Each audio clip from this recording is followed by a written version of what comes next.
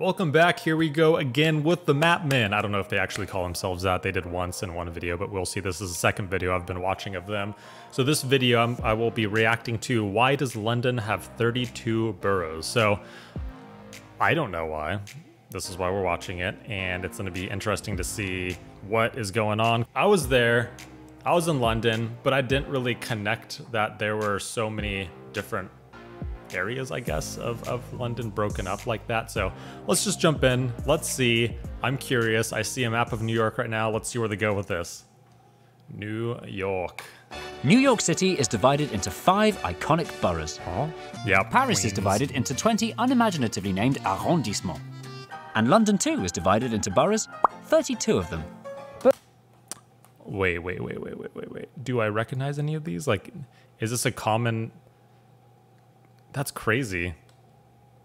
I mean, London is absolutely massive, so maybe it makes sense. I don't know. 32 of them. But why 32? Why not 4 or 703? Why does London, or indeed any big city, need to split itself up into bits? Yeah.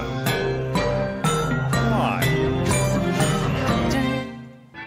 Greater London is enormous. With See? a population about the same as an entire Switzerland, if it were run by just one council, it would be gargantuanly huge compared to the next biggest one in England. A super council like this would be bureaucratic and inefficient, and there'd inevitably be whole neighbourhoods that get totally forgotten about. Another reason to divide London up is that it's not just big, it's diverse. From the touristy West End to the densely populated Victorian inner city to the leafy 20th century suburbs, different parts of the capital have different needs, and what they spend their money on is a local decision that should be decided locally. These guys are That's why funny. the city is split into several subservient subsections. While London had been subdivided like this for centuries, it had never been subdivided very well. Before 1965, the area we now call Greater London was made up of 86 authorities, Wow. based mostly on ancient church parishes, many dating back to the Middle Ages. There's lots of Makes evidence sense, of I the guess. pre-1965 authorities you can still see today. Walking around London, you may notice street signs that bear unfamiliar names, like Borough of St Pancras, Borough of Hampstead, Borough of Finsbury, Borough of Holborn, Borough of Paddington. Some of these old names survive today as parliamentary constituencies, and they also turn up in some unexpected places, Good times, such as good times, St good Marylebone memories. Crematorium, which is nowhere near Marylebone, and St Pancras Cemetery, which is nowhere near St Pancras. These were named after the councils that built them and not their locations, which in those days were empty countryside. The presence of the ex-boroughs can also be felt in some of the lovely town halls they left behind. Lots of these Grade 2 listed buildings have been turned into things. Battersea Town Hall is now Battersea Arts Centre. Hampstead Town Hall is now Wack Arts Centre. Hornsey Town Hall is now Hornsey Town Hall Arts Centre, etc, etc, etc, etc, etc, etc. So what was wrong with these old boroughs, and why were they gotten rid of?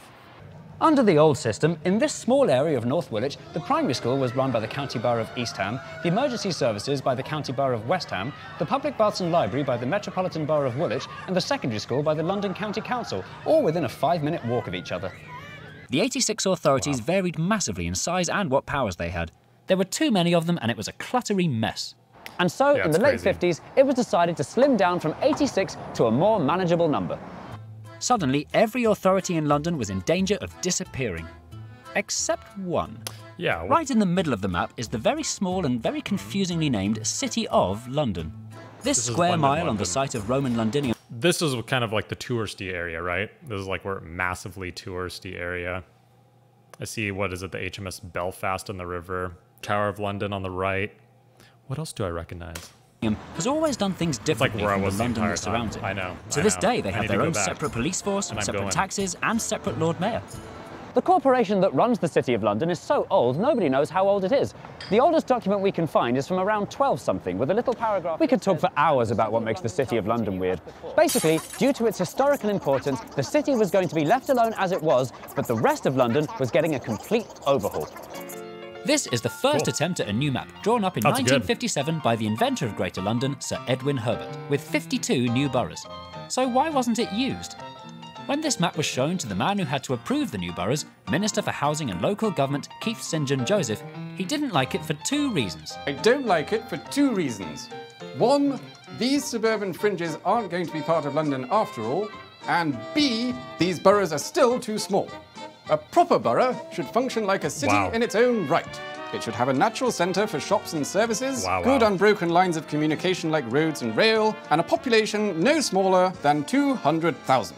A tried and tested size for an efficient council. Quite the map. And so began the task of creating the new, bigger, more powerful boroughs, each one more equal than the last. This would be achieved by merging the old 86 authorities together in new combinations. Some neighbours were happy to dutifully partner up, but some authorities, actually most of them, were not feeling cooperative, making the puzzle much trickier to solve. Bitter long-term rivals East Ham and West Ham were furious about being made to merge. Hornsey was begging for an up-down alliance with lovely Southgate rather than a side-to-side one with smelly Tottenham. Woolwich was refusing to give up its weird little enclaves north of the River Thames, a map anomaly dating back to William the Conqueror. But this was precisely the sort of silliness getting rid of this entire exercise was the point of. Wandsworth argued that it already met the criteria to carry on as a borough on its own. And it did, but what would then have happened to Little Battersea? It couldn't join the surrounding Wandsworth or the new combined borough would be too big. The only solution was to slice the old Wandsworth in two. Fights like this were happening in every corner of the capital. But arguably, Keith's most controversial combination was here in northwest London. Wembley was a mostly home-owning, mostly Tory-voting, leafy suburb. Willesden was a mostly renting, mostly Labour-voting urban neighbourhood. As well as being nothing alike, the two sides were isolated from each other. There were only two small roads connecting them. Keith was inundated with angry letters from both sides opposing the merger.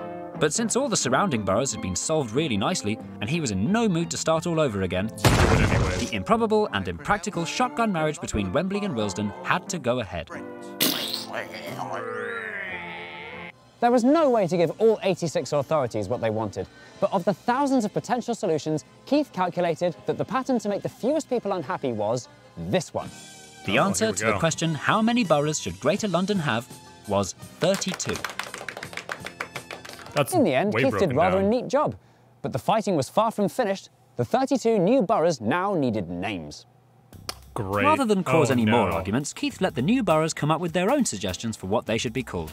But they came back with some really stupid names, like Osselton Gore, Sorensen Spread, Chiggle-Wanwood, 32, Chiggle. and 3 of them wanted to be called Riverside, including one not on the river. If they Of want to be course. trusted to come up with their own names, they have to stick to these rules.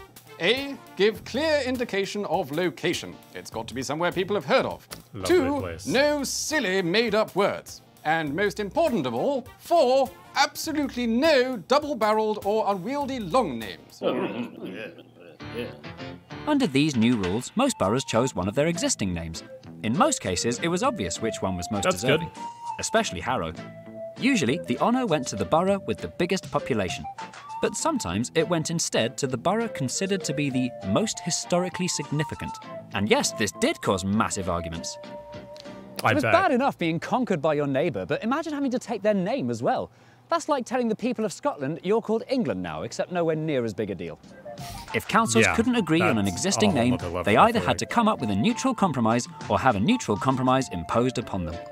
East Ham and West Ham put it to local residents to pick a new name, which predictably resulted in the suggestions Hamstrung, Ham Sandwich and Ham Sweet Ham. Ham sweet The councils ham. ignored these and became Newham or Newham. Knew 'em? The rest of the new solutions, however, were nowhere near as inspired, and nearly all broke Rule A. Before 1965, hardly anyone was familiar with the ancient names of Havering, Tower Hamlets. or Hillingdon, which was only chosen because the grandfather of one of the civil servants was a rector of the tiny parish with that name. More lowlights include Redbridge, named after a red bridge demolished in 1921 that no one remembers, the Yeah. dully monosyllabic Brent, a poor choice given that a Brent tube station already existed and wasn't in Brent, The two. and in my opinion, the worst one, Haringey, named after a small neighbourhood at the southern tip of the borough, but with one of the R's removed and one of the A's turned into an E. The two spellings have been confusing Londoners ever since. The 32 names had nearly all been agreed when Keith received a letter from the influential and very important Captain John Lichfield, Member of Parliament for Chelsea. The letter said, You better not forget the name Chelsea when you name our new borough, or I'm gonna come round there and I'm gonna wash this. But I already promised the Royal Borough of Kensington they could keep their name. he said. What could he do? Crazy. To save his own skin, he let This is wild because I've never heard of anything like this. The boroughs reforming them from what, 80 something to 32, was it?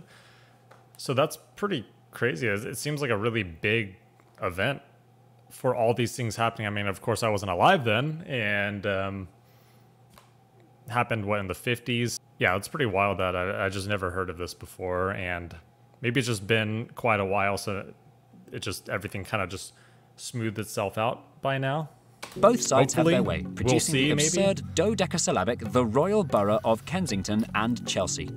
Keith's own rules made it very clear that this sort of name wasn't allowed, and it was quite an insult to the much larger groups of people who'd campaigned hard for and Deptford and Battersea.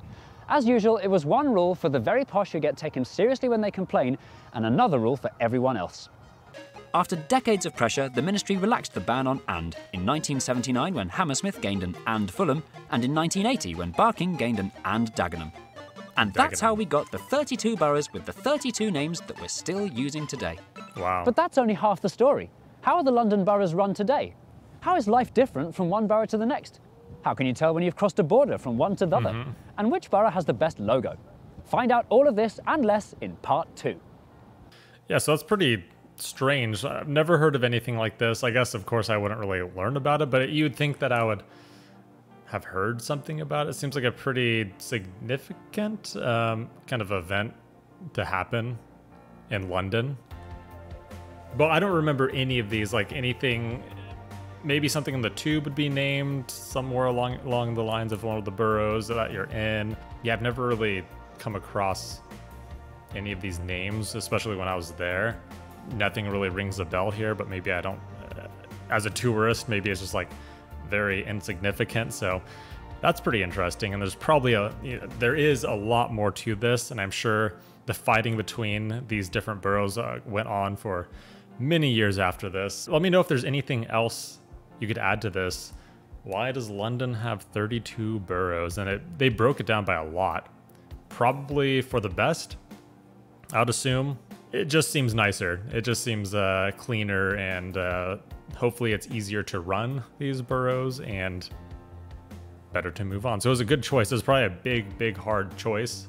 But then once they did it, they're kind of just like, you know, they're good to go. They're good. As always, let me know if you have any additional information about this. I'm sure there's a lot of facts and interesting things about this. I'll catch you all next time. So have a good rest of your day.